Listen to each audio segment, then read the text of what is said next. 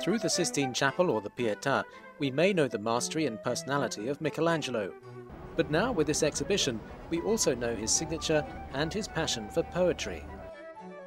The exhibition The Life of Michelangelo is now in Siena, Italy, and shows the human side of the artist. Through letters, sketches or notes on their works, it's possible to learn how he worked.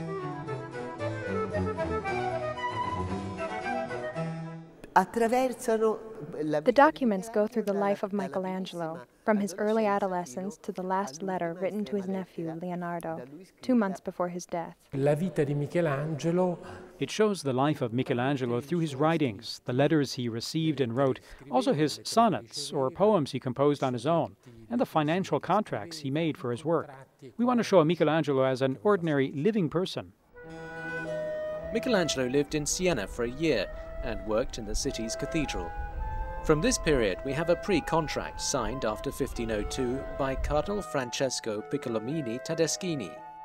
Along with the letter, there is part of the will of Cardinal Tedeschini, which contains a very special request.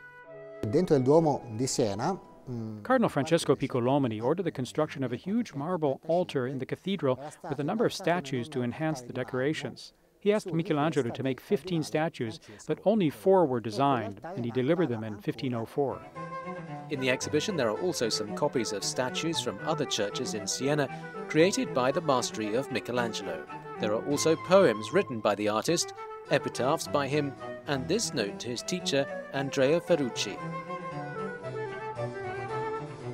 Other precious elements are sketches.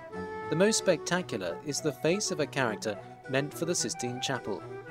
Also the silhouette of a man, or these horses for the conversion of Saul.